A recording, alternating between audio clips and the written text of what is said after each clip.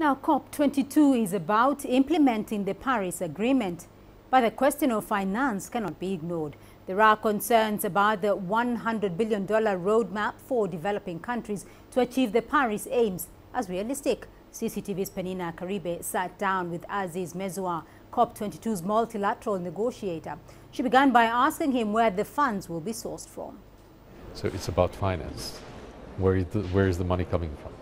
So we have, of course, the 100 million roadmap, which is a source of money, but there is a lot more money that has to be that we have to bring into this exercise. And I said it's trillions. Cristiana Figueres used to say that there are trillions of dollars, 3-4 trillions of dollars that are invested in negative rates.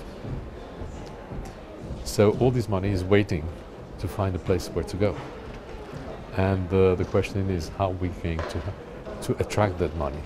What are African countries pushing for in this COP22? I think that the African countries would like to see how what they have to do will be financed, and of course, when we talk finance, we talk capacity building. So I think that finance and capacity building will be an important outcome in America. Countries such as Nigeria, for instance, to prioritize reduction of CO2 when they've got much more pressing needs, such as fighting Boko Haram, creating employment for its population.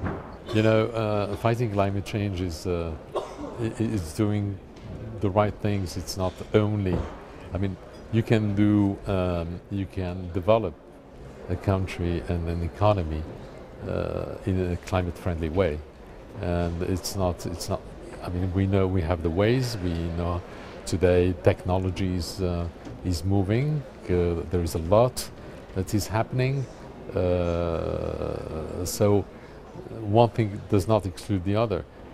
Every country has its own problems, but it doesn't mean that this country cannot do things climate friendly.